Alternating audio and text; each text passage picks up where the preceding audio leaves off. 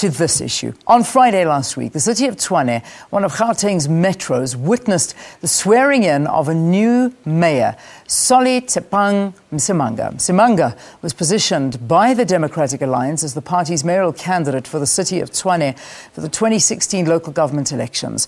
The party had set its sights on a number of metros, including the city of Tshwane, where Msimanga has been serving as a senior councillor.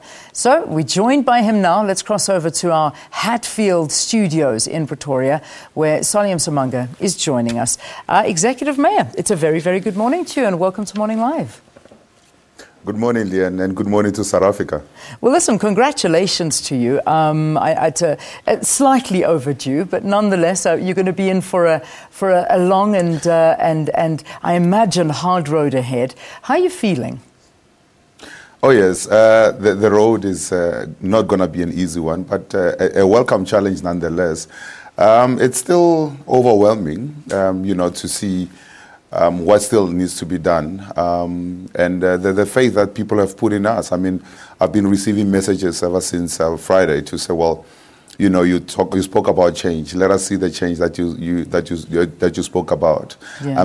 Clean your government.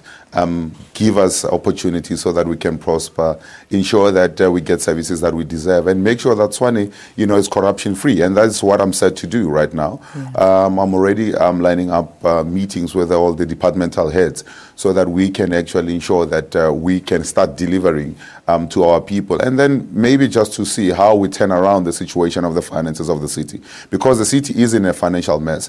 But it's, as I said, it's a challenge that we're ready for, and it's a challenge that we are going to make sure that we live up to.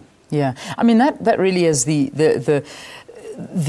chorus that we're hearing from the new mayors that are coming in. I mean, we're hearing the same from Herman Mashaba. Corruption is his top agenda, wanting to get rid of that. We still need to hear more, obviously, from the mayor here in Joburg, because, I mean, it was a very late night, and I can imagine there's a lot on his plate. But from your side, what would you say are your three top priorities moving into this position? Well, one would be that we need to turn the finances of the city around. You would appreciate the fact that, Leanne, you cannot deliver on anything if you don't have the finances, or your finances are not in order. So that's what we need to do. We are also drafting performance agreement contracts that each and every worker in the city is going to have to sign, because we are saying that gone will be the days where employees of the city, just don't care about the job that they're doing. We want to appraise those that are doing a good job, but we also want to reprimand those that are taking the jobs for granted. Gone will be the days where, if projects are implemented, they go over time, there's an overspend on budgets, and then projects that are left half done. Gone will be those days, because we are going to make sure that we can hold people liable for each and everything that they're going to be doing. So that will be number two. But number three, I want to have a clean, safe city that is ready for business, because we understand that if you have a clean and safe city, that your administration is clean, you will also be able to start attracting investment back into your city, so that we can have most of the people that find themselves unemployed right now getting a bit of employment, and that is a priority for me as well. So there needs to be, in the first 100 days, a new feel about where the city is. The city needs to look a little more cleaner than what it is.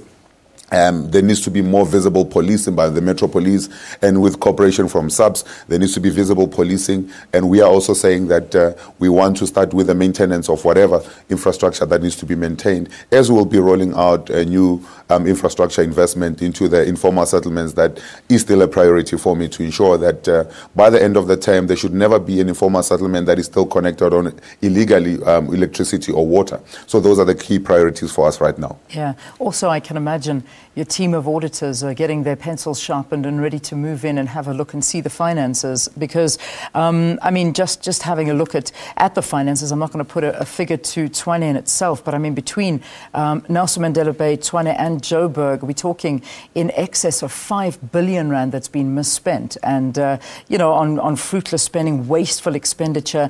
I know that what you want to come down quite hard on as well is this issue of tenders for friends, and I know that the DA leader as well spoke out quite firmly against this. So how is the system going to run going forward? Well, look, I mean, Leanne, we'll be looking at the procurement office. I intend shaking up the procurement office. That's number one. But number two, the tender processes. We have said that under our administration, tender processes are going to be opened up to public scrutiny.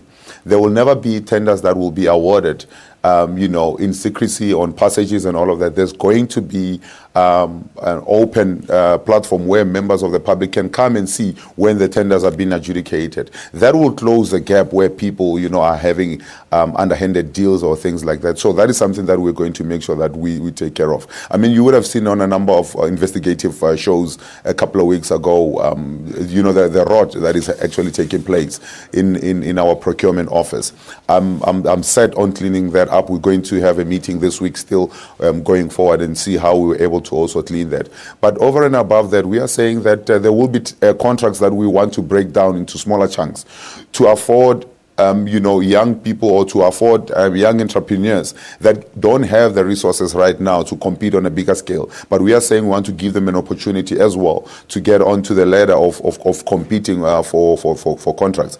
Therefore, we'll be breaking some of the contracts up into smaller chunks to afford young entrepreneurs an opportunity to really also get into the bidding space. Yeah, there was a little bit of criticism. I think it was in your speech last Friday where you didn't touch on drug abuse and crime, which really are two very big headaches for Tshwane. But a little bit later on, you mentioned that you're actually going to be setting up a dedicated narcotics unit with at least 4 cops per ward dealing with drug lords.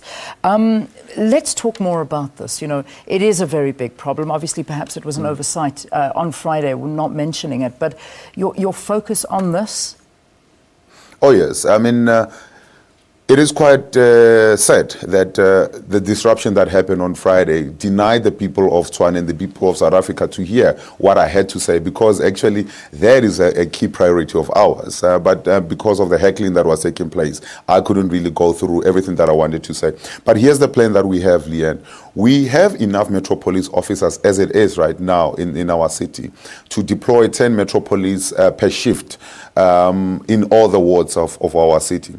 Therefore, what we are saying is that we are going to have a specialized unit that deals with narcotics, and 4 of the 10 Metro Police officers will be trained in that field of dealing with drugs. But we're going beyond that. We are also going to be introducing a anti-hijack unit within the Metro Police department as well. That will be also dealing with the issues of hijack and all of that in our city. But we are also saying that there's going to be a change in the model of how our Metro Police officers are working.